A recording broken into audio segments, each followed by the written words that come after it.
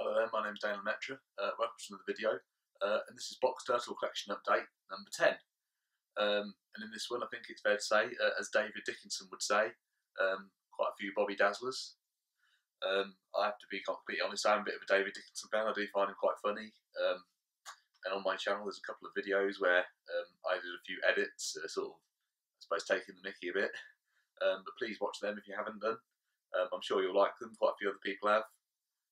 They've proven quite popular. So I've got a few Bobby Dazzlers in this video. Quite a few of them that I got were actually quite hard to get, either in the boxes or just for a good price. I found that ERTLs have become very expensive, particularly in the Thomas range. I think it's mainly to do with the fact, obviously, the Thomas tank engine, you know, is such a big brand now, known worldwide. And I'll be completely honest, I'm sort of a fan of the older Thomas era, where it was the models in the TV series, and I've obviously got lots of the old magazines. I used to get them on subscription, so I used to get them delivered to my house.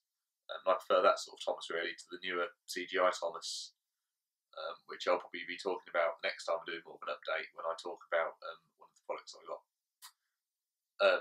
So I've got quite a few good, what I call good ones here. Please enjoy.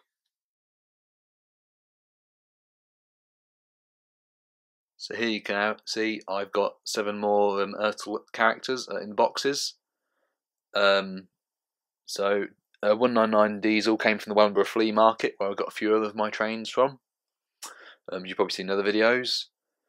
Annie and Clarabelle George and the fire engine came off eBay. Bluebell and the old coaches came from ERTL Thomas. And a friend got me Toad. And you've probably seen in my other videos, I have Toad already in the box. I got it at the Ellsbarton Steam Rally a few years ago. So I've now actually got 2 Toads, but never mind. I never mentioned Toad properly before, so I'll talk about it this time. So here, first of all, we've got Bluebell. Bluebell was only seen in the Railway series and works on Stepney's line. It's got a twin called Primrose. There's a nice description card. And Bluebell is basically Thomas, his ERTL model, but repainted.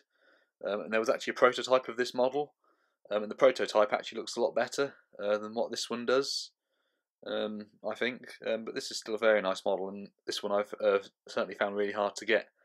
So to be able to suddenly get it, you know, is quite remarkable. You know, and I'm obviously really grateful to have it. And it's in a really nice box. It's collector card number 63, and it was made in 1999. You can just about see there. So that's Bluebell. So now we move on to 199 Diesel.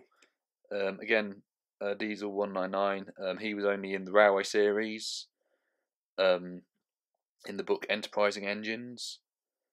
He was also, though, in a magazine story, but he's not been in the television series yet. And again, when collecting my ERTLs, this one I found really hard to get in the box. So I was quite lucky, really, to get this one. And the box, I'm sure you'll agree, is in fairly good condition. It's collector card number 38, and it was made in 1995. You can see just about there. He was also known as Spam Can after he broke down, and Henry had to rescue him. Spam Can's also what the type of engines that Neville was based on were called.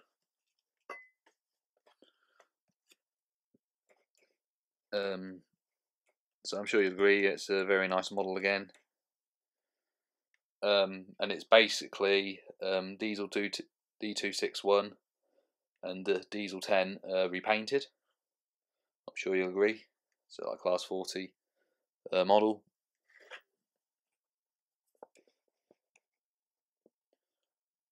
Next, move on to some coaches. And these are the old coaches. a lot of people say the old coaches look at the spit image of Emily's coaches. I can sort of agree, but they're not Emily's coaches. Emily's coaches had 6 wheels, these only had 4. These coaches were only in Series 1. They never appeared again. I don't know why, and I think it's a bit of a shame. I thought they were really nice models in the TV series.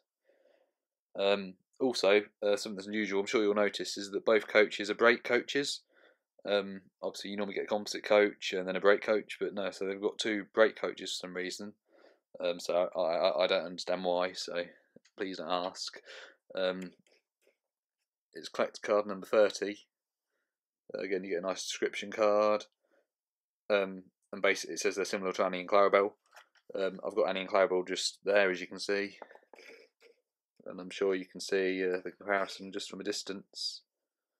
And again, these are quite nice, I think. So that's the old coaches. Now we move on to Annie and Clarabel. Thomas coaches. Again, nice original packaging. Something I've noticed as well is that there's a man there. Oh no, just there actually, smoking a pipe. And in the Railway series, people are often seen smoking pipes and things like that. But obviously, you wouldn't see anyone smoking in children's books nowadays or on children's TV because obviously they're trying to ban smoking. I mean, obviously, I don't smoke myself, so I think smoke, but I suppose, but in some ways, it does add realism because I mean, you're never going to hide people from seeing people smoking.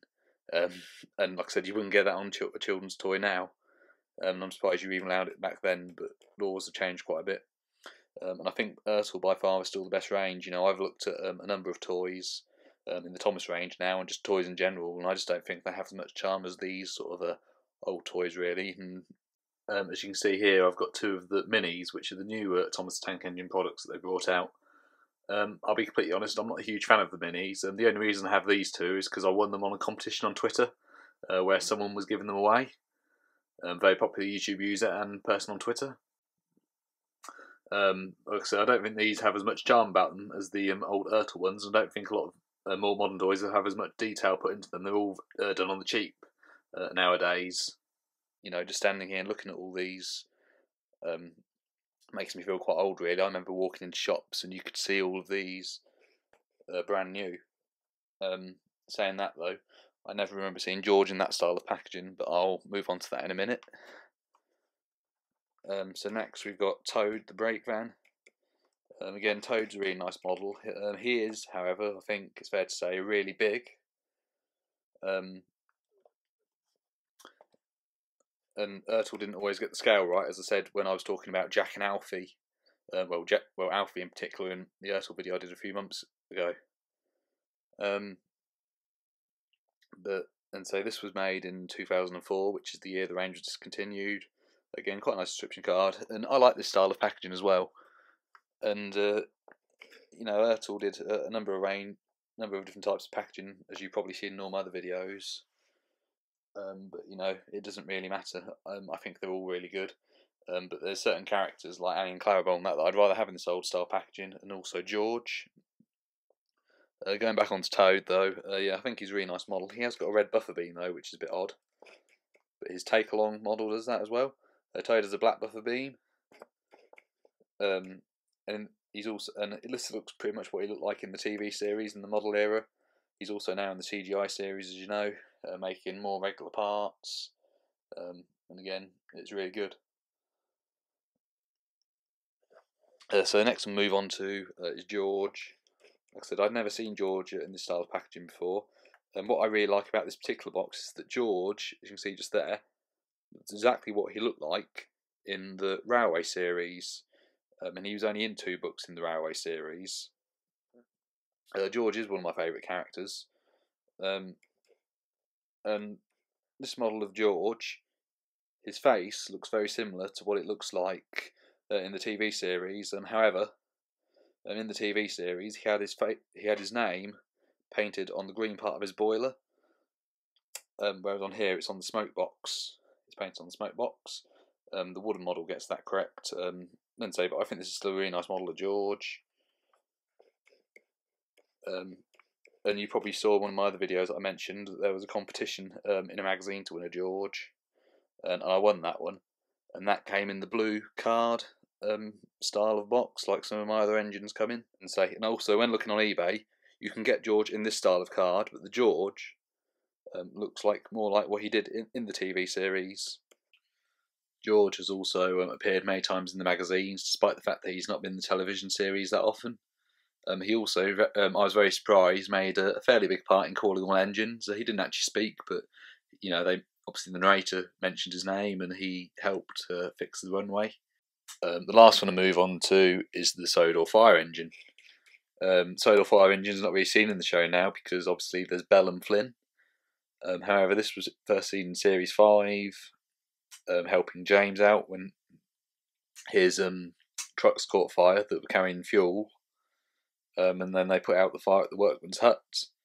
There's a bit of a mark there, unfortunately, where someone's taken off a price tag. That wasn't me, by the way. But this was a really hard one to get, so it was nice to get it. And if I see another one for a good price, I'll probably get it. So quite a nice description card. It tells you that it's actually based on a Dennis fire engine. And of course there is a diesel called Dennis. Unfortunately Dennis isn't in the ERTL range, but I think Dennis would look good in the ERTL range if they made him. And it tells you all the other ones you can buy. And it goes right the way up to Iron Bert at number 70. And I've got all those ones now, apart from the biplane. I've got the biplane unboxed, but not in the box. And I've got quite a few of these ones as well now. I've done quite well with my collection, really. Getting good deals on one thing and another. The Sodor fire engine made a number of appearances in the television series as a background character. So in the model series, it was never really forgotten, and it was always nice to see it in the background. Series 5 was quite nice because it introduced quite a lot of background characters, including Butch, who's now obviously one of the main characters. And I doubt these fire engines will appear again, but it's not the end of the world.